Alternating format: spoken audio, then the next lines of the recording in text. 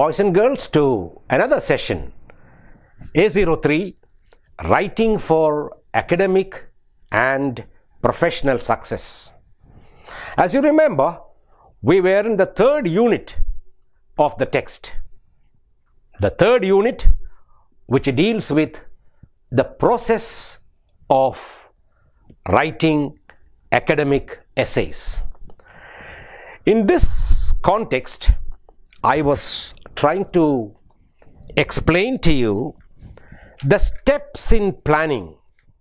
The last session, I was trying to explain to you, first of all, in the process of writing, I told you that an essay contains three parts: an introductory paragraph, depending on the kind of essay, the body paragraphs, which may be 3, 4 or 5 in number, and then the concluding paragraph, which also I tried to explain to you what should be the content of the concluding paragraph. If you remember, that is the last paragraph of the essay. It returns to or rephrases the thesis statement. It does not introduce any new ideas. It summarizes the concluding paragraph, summarizes the supporting ideas, and then at last you give a kind of a concluding statement or final thought to your audience or readers. I told you also about the steps in planning an essay. There are, quickly we went through the 3 steps: pre-writing, writing and revising. And I gave you some examples of some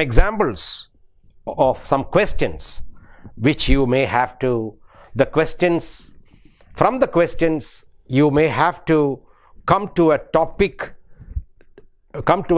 of the essay. Now you remember, we were talking about ragging, and finally many questions were raised, and at last we came to the topic: ragging and college campuses in Kerala, a perspective; ragging in Kerala colleges, motives and repercussions; revisiting the victims, a history of sensational ragging cases in India. That is where we stopped. Now coming back to pre-writing again, that is actually, pre-writing activities are the preliminary steps before starting to write your essay. How is it going to help you, this pre-writing stage or the pre-writing exercises? How are they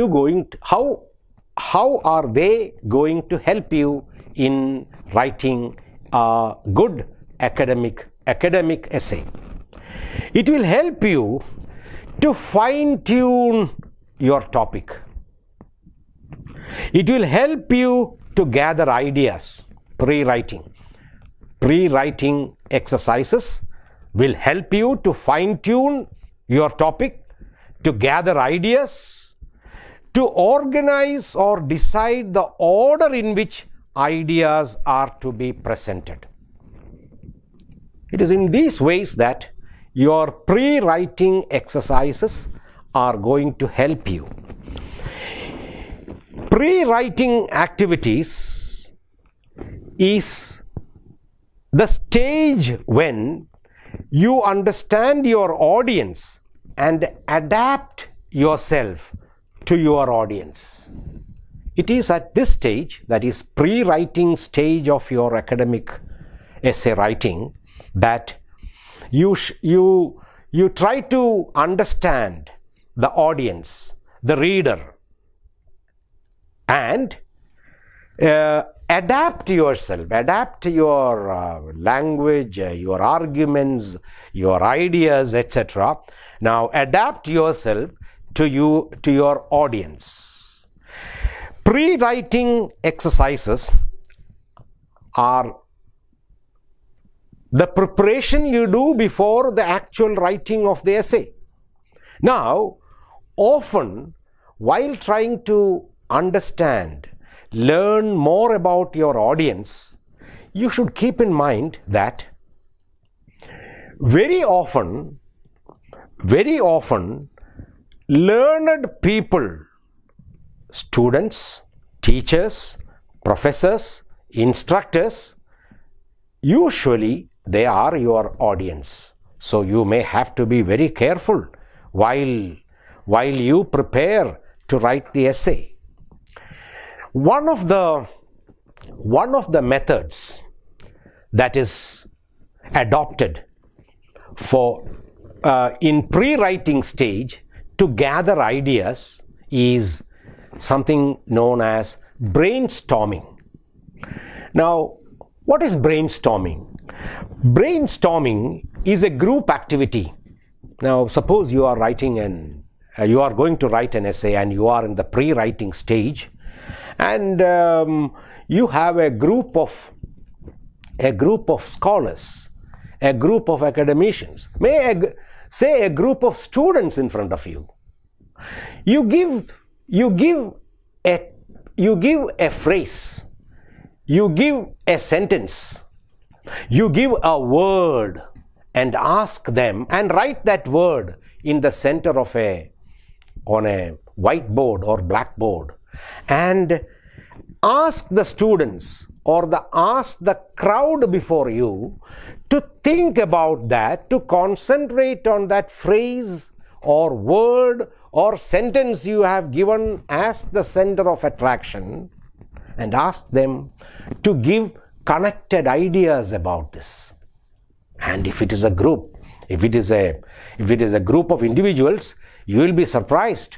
Each one will come out with different words and phrases connected with the keyword that you have given them. And whatever they give the responses, you may put an arrow from the center and write them. And around the central word, you will have ideas and phrases and connected ideas. And this exercise is called brainstorming. Now, brainstorming is a group activity conducted at the beginning of a project. At the beginning of a project, or can be at the beginning of writing a book, at the beginning of solving a problem, a project to generate ideas and codify them, put them together. And there may be some ideas which are not so important, and you can choose from them, from the ideas which are generated as a result of brainstorming exercises. You can get innovative ideas. Now, if you can try this exercise before you start an essay, you will be wondering how innovative the ideas that come from the individuals in the group. Brainstorming can be of great use as a pre-writing technique. The following activities will help generate ideas for your study. On page 32 of your book, there are some things given. That is, generating ideas for your essay, you can, on the keyword, you can brainstorm around the keyword. Take a sheet of paper and write the keyword of your essay at the center and circle it. Draw arrows from the circle and write as many words as you can, remember, related to your keyword. This is the exercise. Okay. Alternatively, you can make a list of keywords, phrases, and ideas revolving around your topic. That also can be done. Then subdivide your topic into main points and list keywords, phrases, ideas under each of the main points, because each main point becomes a body paragraph of your essay. And then work with a partner and list out as many ideas as possible for 5 minutes on a topic interesting to you. That is an exercise which you can do, which is a part of a brainstorming. Brainstorming, which is one of the best methods that can be followed in getting ideas for activities, which I told you now. Now, next is organizing and outlining. This stage is also important. We are talking about pre-writing activities. Pre-writing activities. What is organizing and what is outlining? Please listen. Writing your essay may become a disquieting experience. It makes you upset.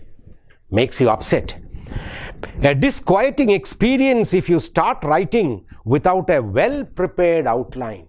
Now, if all of a sudden read the question and start writing the essay, it's a very, very wrong approach to academic writing. Now, you have to be very careful in the preparation part of it and preparing an outline. Outlining is essential to bring the required logical ordering of your ideas. Logical ordering of your ideas. And then it will save your time. Look at the points to remember before preparing an outline. We have on page 32 of your textbook 5 points given. These are the points to remember before preparing an outline. Please listen to me. Keep your thesis statement handy.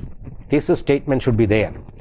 Decide the key subtopics through which you would defend or establish your point in the essay. Collect and keep ready sources that you would be using for quoting, elaborating, or proving your stand or your findings.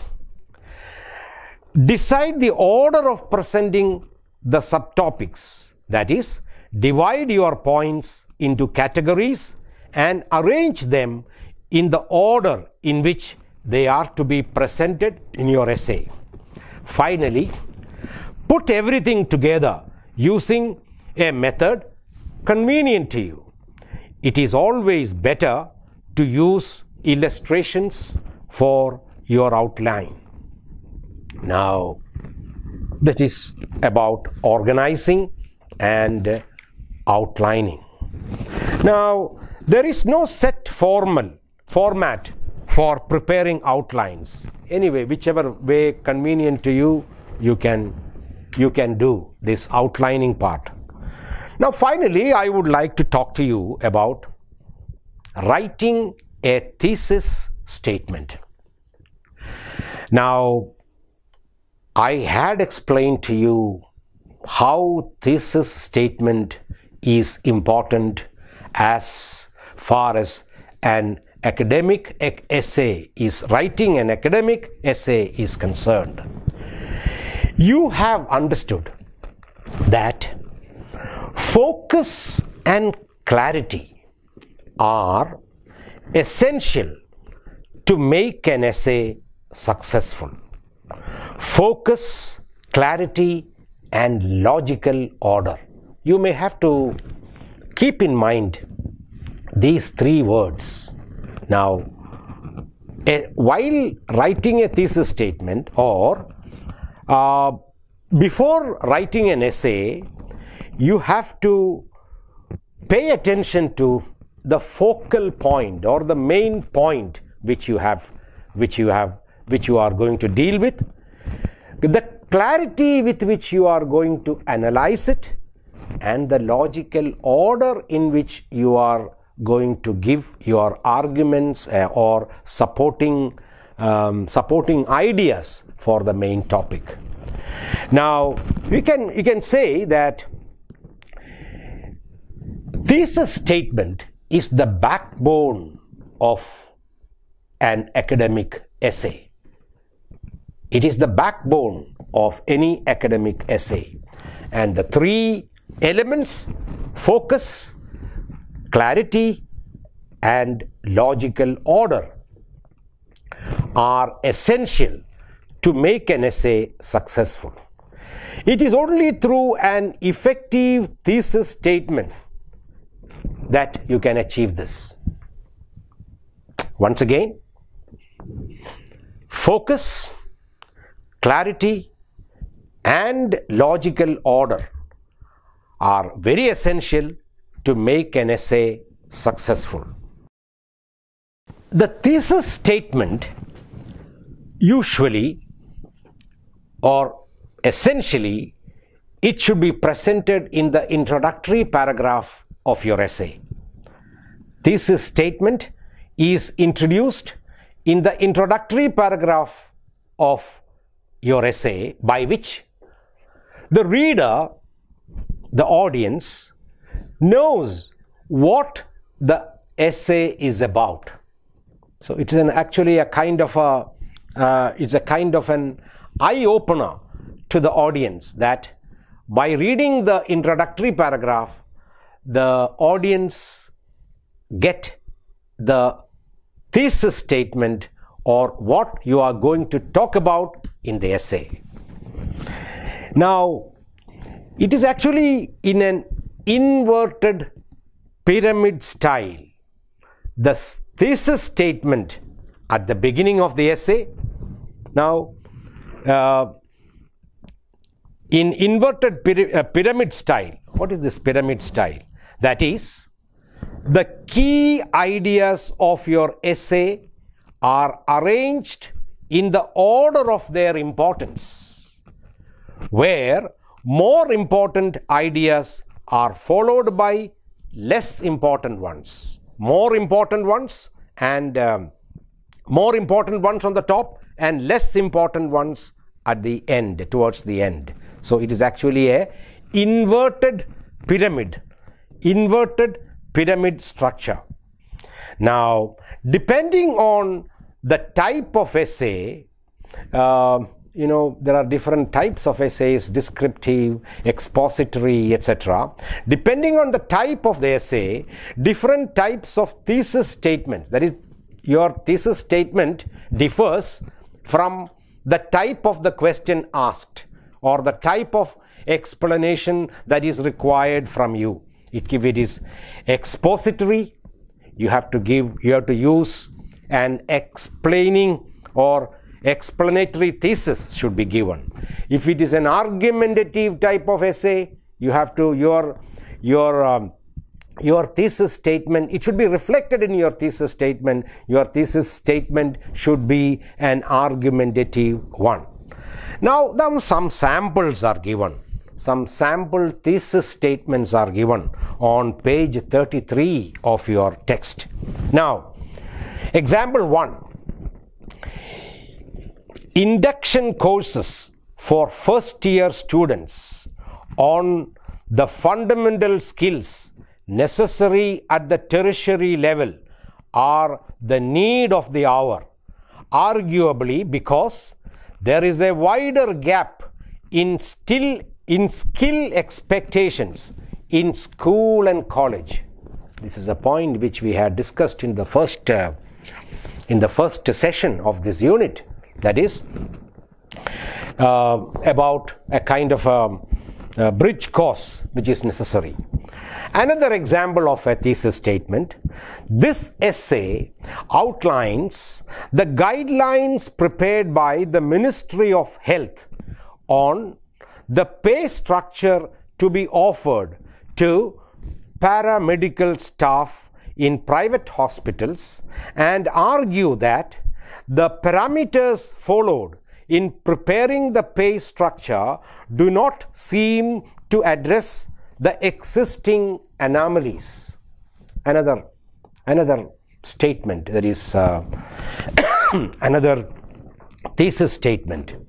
A third example would be: despite prevalence of suitable legislation to prevent the menace of ragging, the evil practice continue to be reported from across the country, and this points to the need for further measures to eradicate it totally.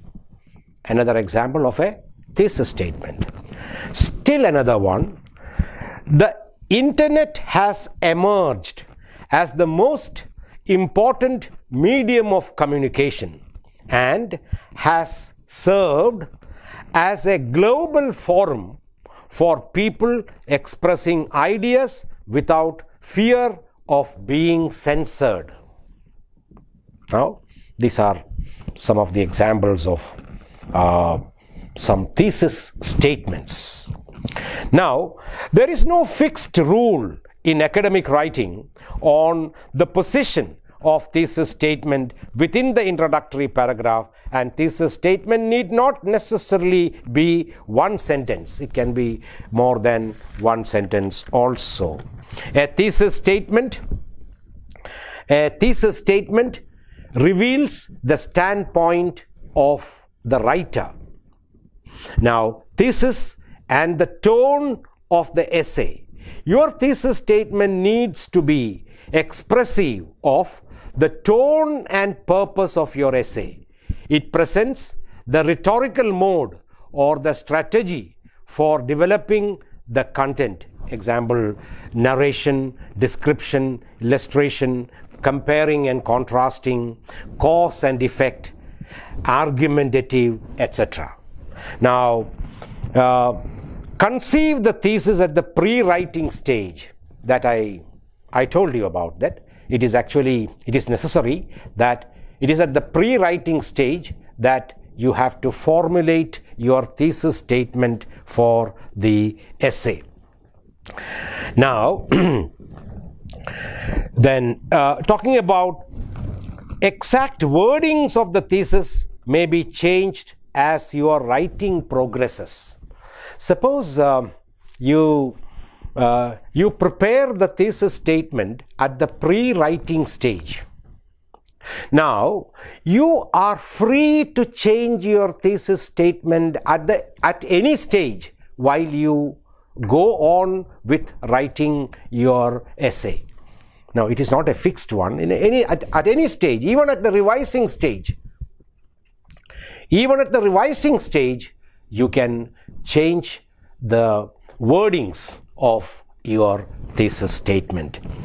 Now, there is something to be avoided. Avoid being dogmatic and categorical.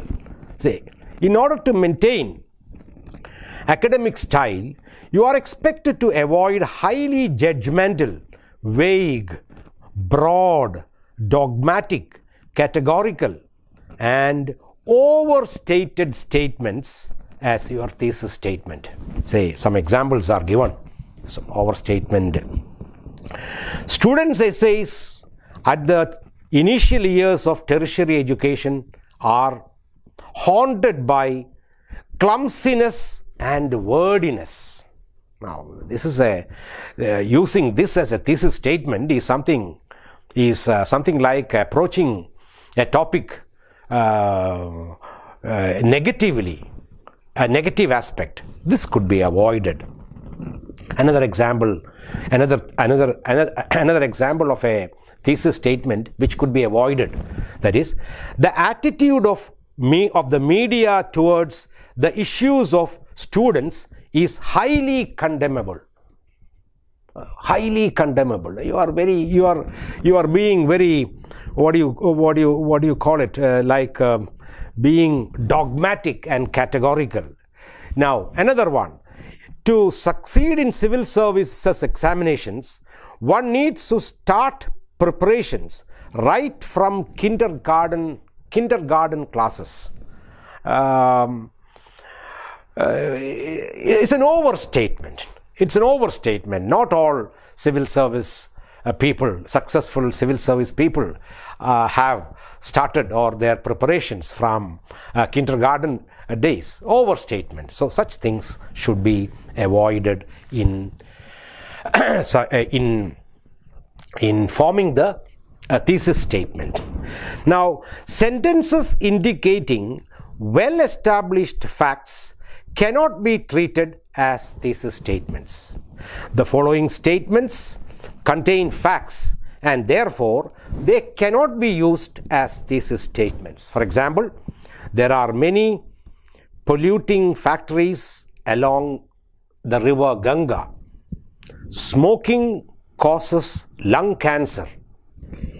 Majority of film goers prefer commercial movies over art movies. India's media and entertainment industry is witnessing tremendous growth in the digital era. Carbonated drinks cause toothache. Now, all these are sentences indicating well-established facts, and such statements cannot be highlighted as your thesis statement, because everybody knows that carbonated drinks causes tooth decay. Now, boys and girls, and finally, each thesis statement has to be supported by evidence, because that becomes part of your body paragraphs. All this time we were talking about pre-writing activities. The preparation that you have to undergo before starting writing an academic essay. So, supporting the thesis statement with evidence. There may be more than one way of supporting the thesis statement. Now, each of those ideas, each of those points become the skeleton or become the central part of your body paragraphs, 1, 2, 3, 4, whatever it is. In the next session when we meet, I'll be able to talk to you more about supporting the thesis statements with evidence. Thank you for listening to me. Till we meet in the next session, keep well, have a nice day.